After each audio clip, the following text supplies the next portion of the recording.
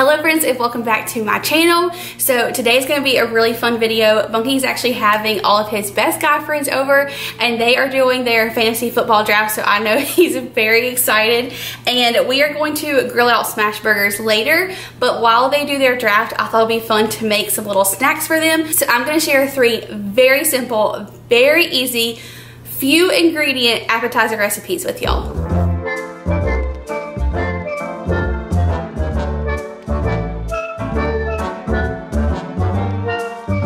What is this? What?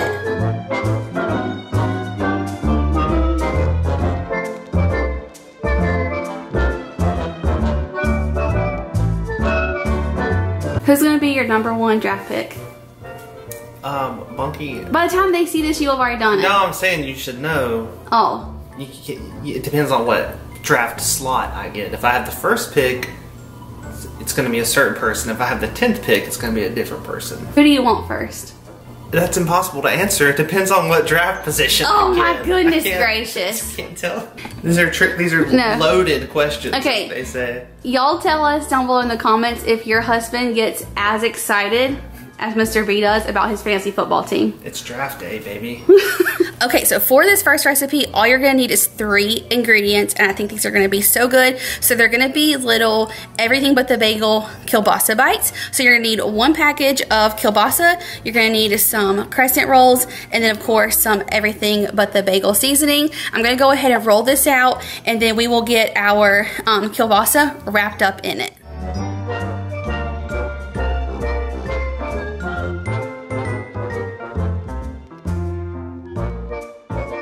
Okay, so we're just gonna half this. I'm gonna take my first one, which would be like 4 individual little crescents, and I'm just gonna kind of like spread it out and pinch these seams together.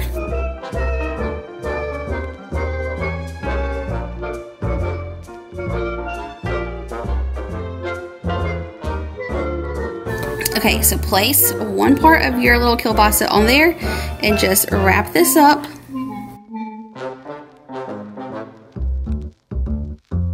And now we're just gonna sprinkle our everything but the bagel seasoning on here. So you wanna coat all sides, but this stuff is very powerful, so don't use too much. Oh no, you can overdo it. You can always knock that stuff off of there, you know, if you got too much. Yeah, kind of press it in there so it gets like down in the dough. Sorry, sometimes I just get so excited to watch what's actually happening. That you forget you're filming? Mm-hmm.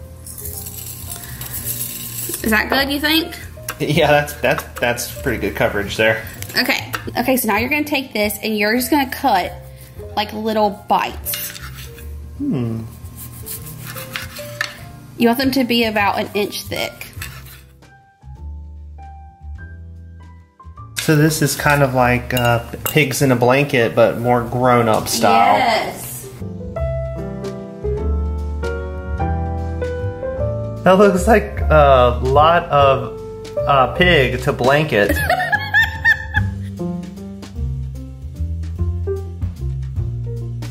Okay, now I gotta do our other kielbasa. And then you're gonna take the rest of your crescent roll, which should be the exact same amount, roll it out and do the exact same process.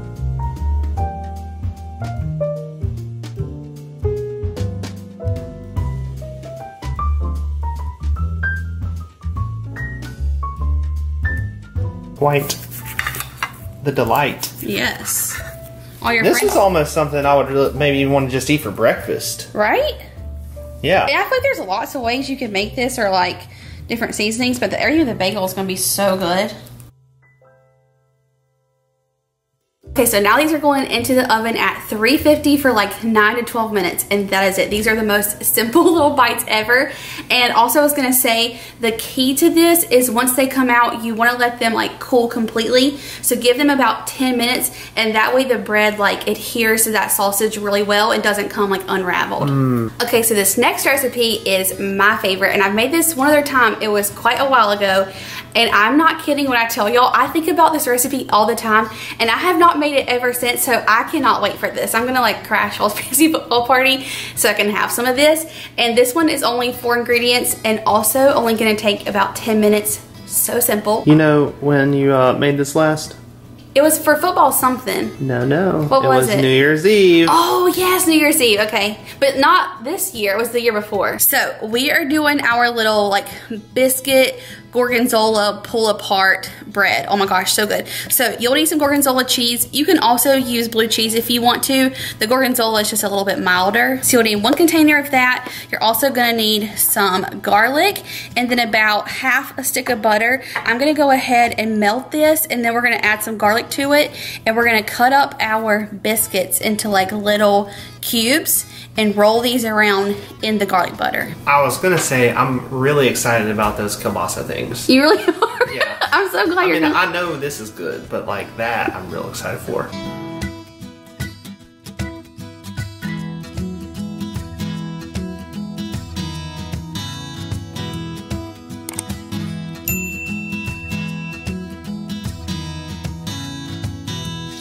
Okay, so to my melted butter, I'm gonna add in a good amount of garlic. You can kind of add in however much you want. And then we are going to, let's do a little bit more, a little juice, okay. And then we're just gonna pour this all over top of these biscuits and kind of toss them. That way they're just like really evenly coated. Yeah, I want butter all over them biscuits. Butter on the biscuits. I feel like it helps them pull apart better too. I think so too. So give these a good toss. My goodness. This is gonna be so good. I feel like there's so many recipes that you can make with biscuit dough. Just from a can. From a can. Okay, now to this, we're just gonna top it with our gorgonzola cheese. Look, it's Kenny! Yeah. Shout out to his cheese. Kenny right. With the famous cheese dip. I know that'll be on there. So next we're just going to pop these into the oven at 375, and they take about 20 to 30 minutes, so just keep an eye out until they are nice and golden brown. These just came out and they look so good. So I'm going to let them rest for about 10 minutes.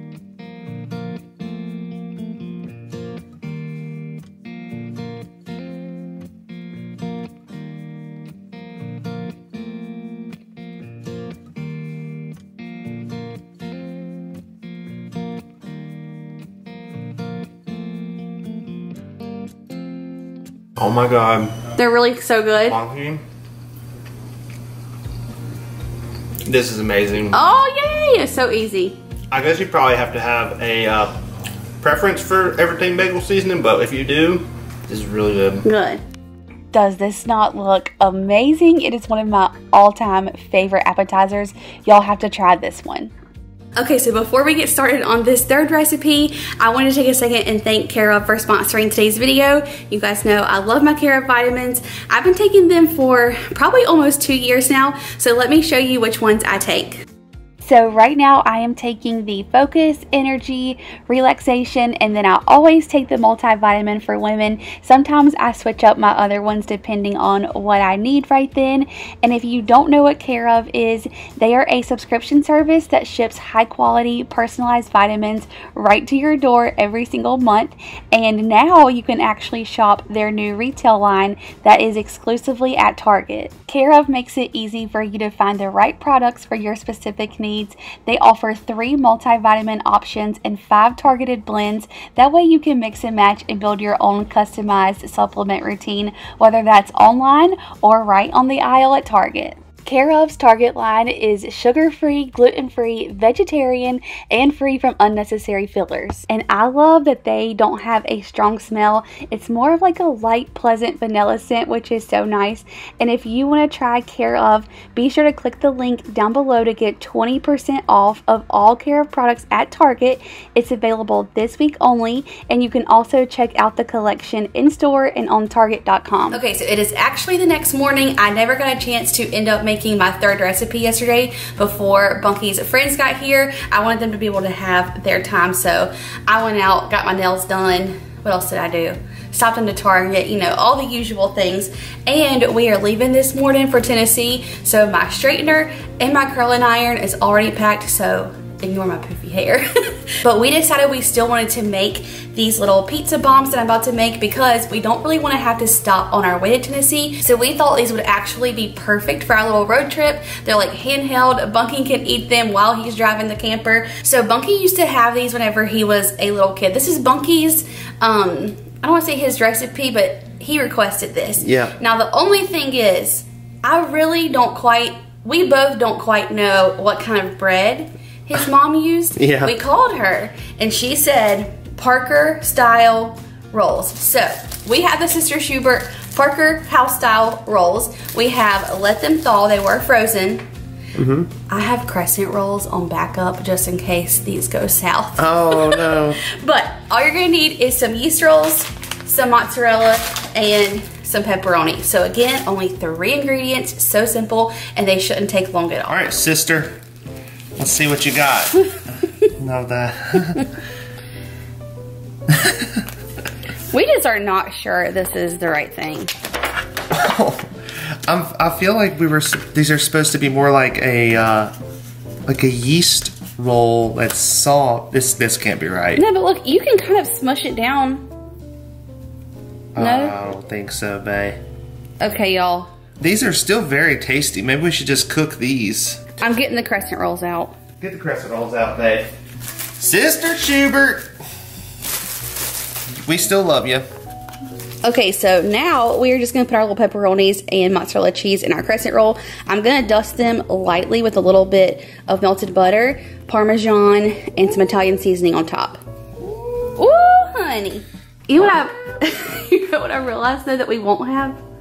Well, I guess we could kind of heat it up. Like a little side of marinara to dip them in. Yeah, if we just put it in a little container? Yeah, container now, set it on the dashboard. That sun will just heat it right up. That little spot, the little tray on the dash, yes. That thing is like I mean, you don't ever, I'm sure people know this, but you put anything that's metal up in that thing and then grab it. It's hot. It's like our own little oven. Yeah.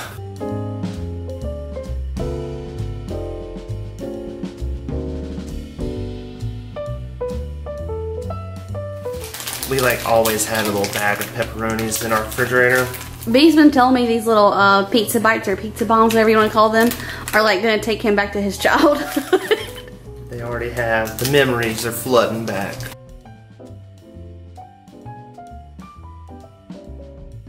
Okay, Bunky wants 4 pepperonis per roll. So I'm just kind of like staggering them. Yeah, they can, the pepperoni I feel like can kind of be out the edge a little bit, you know.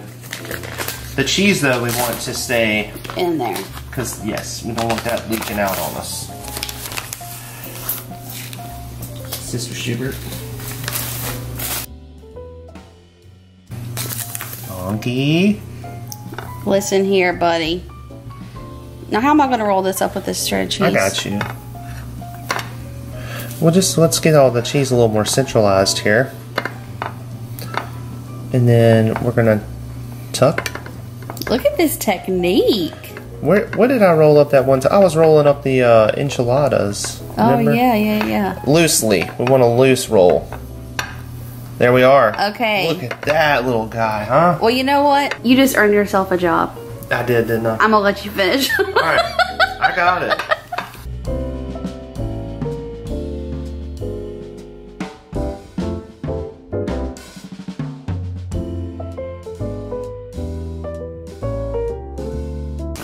Bunky, what is this? What is this? What?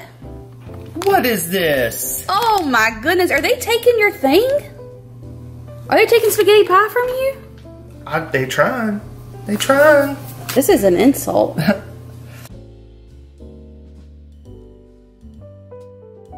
I like to be very gentle with the crescent rolls, you know? Mm-hmm. Because I like them to get, I like the fluffy puffiness.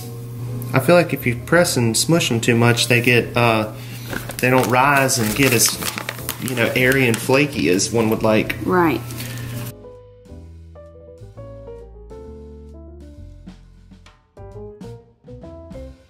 Okay, popping these into the oven at 350 for like 12 to 14 minutes. I almost forgot our Parmesan and Italian seasoning, so I'm just gonna actually spray the tops of these lightly with some Parquet.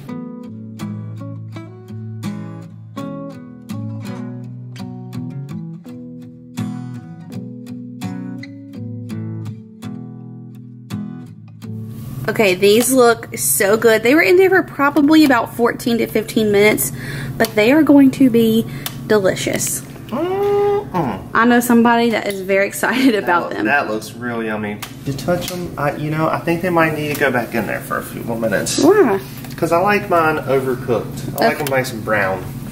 Okay, Bunky likes his overcooked, so I'm going to actually stick these back in here for just like 2 more minutes. But if you like yours soft and fluffy, just do it for like the 14 to 15. Alright y'all, so that's going to do it for this video. I hope you enjoyed making these little appetizers with me. If you try any of them, let me know what you think. Also, don't forget to check out Care Of down below in my description box. I love you guys so much. Be sure to subscribe if you're new. Give this one a thumbs up, and I'll see you in the next one. Bye y'all.